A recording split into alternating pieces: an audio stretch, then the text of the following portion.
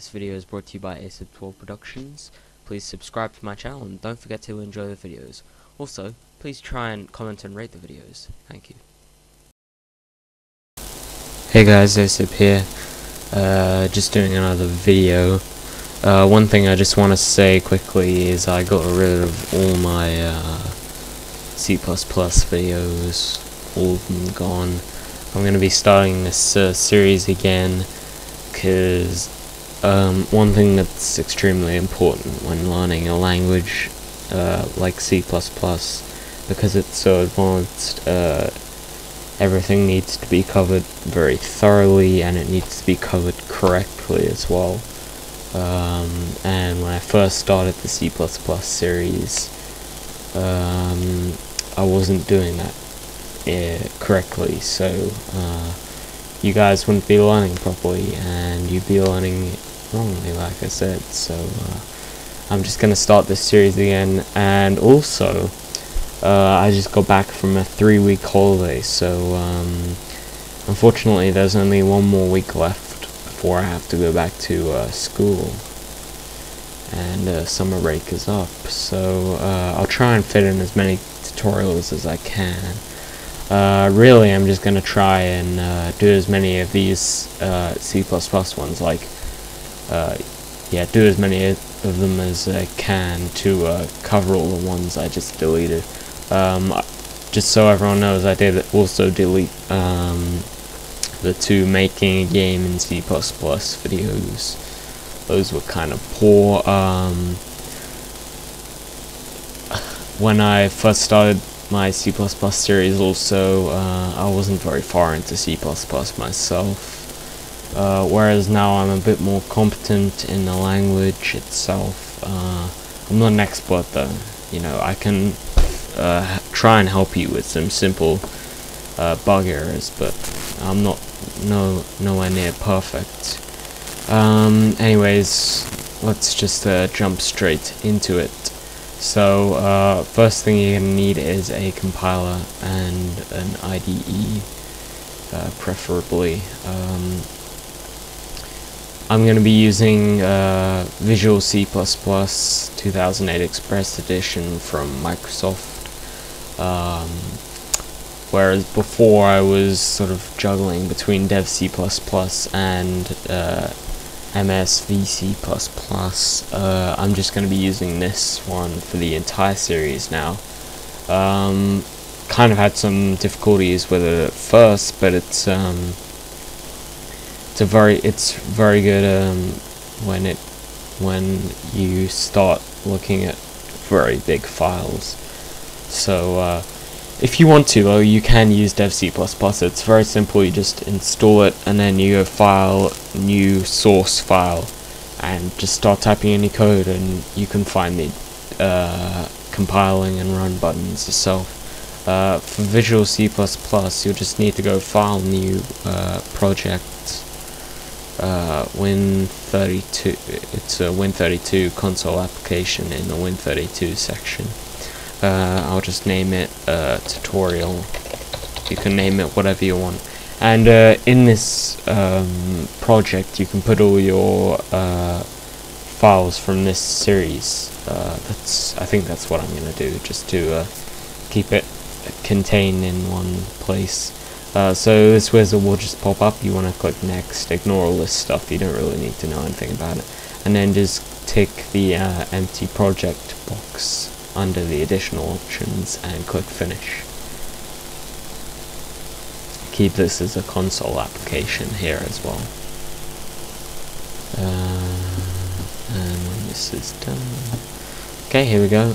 You just want to right click source files, click add, click new item, and click go to code and click the C++ file. And then name it whatever you want. I'm just going to call it begin, because this is the beginning of the series, of course. And then click add. Okay, and just close this off. I'm going to type in some code. You can type along, and I'll go over it after I finish typing in the code. Just because that way it's easier, you'll see. Oops.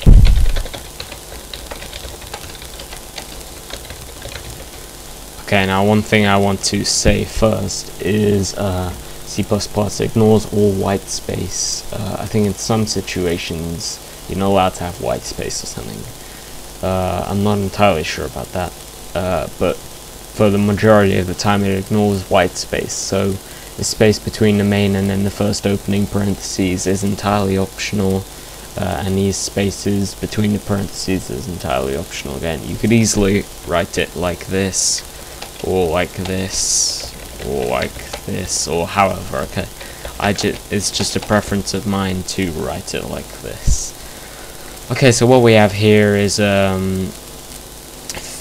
well, two brief statements. First we have this command here, and it says include IOStream. Now inside IOStream we have some parts, well, we have some things necessary for outputting text and other stuff to the screen, to, well, the standard output flow, which is generally a console screen. It's what it's going to be in this project, and this is just called a preprocessor directive, and it runs before the compiler. It's just so when we start typing in commands to say output this, it knows we're going to be using the stuff inside this file. Okay, and we need these and these less than and greater than signs, and these just mean that you'll find this file inside the files where inside the folder with all the files that came with the compiler.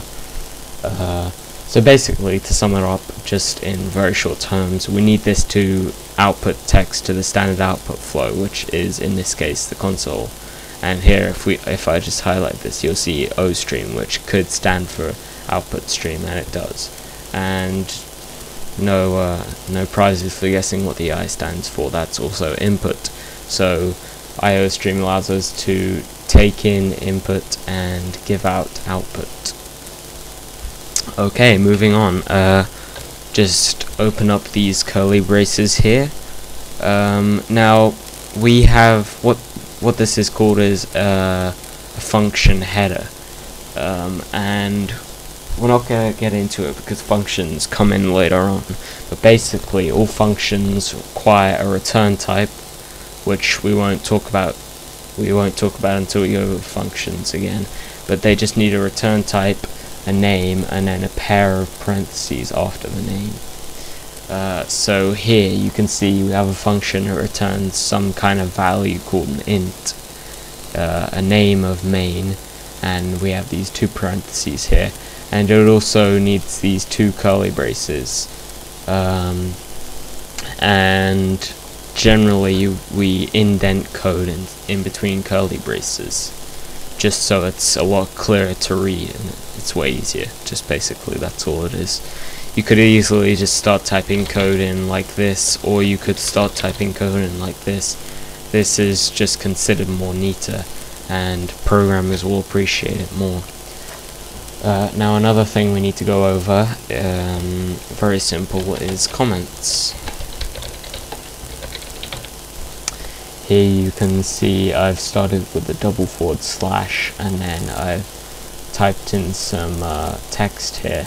Now comments, which is what this is, are completely ignored by the compiler, and they're merely here for to help us humans understand the code. So either if you have a big project and when you go away from it for a while, say to have a drink or a bite to eat or something, and then when you come back you're kind of confused, generally you'll comment main things in your program, so when you come back to it you understand what's happening, and you don't have to spend hours reading through your code and be like, hey, that goes to there, that goes to there, that goes to there, when I'm confused. You can just have these comments telling you what's happening. Now this is called a single line comment,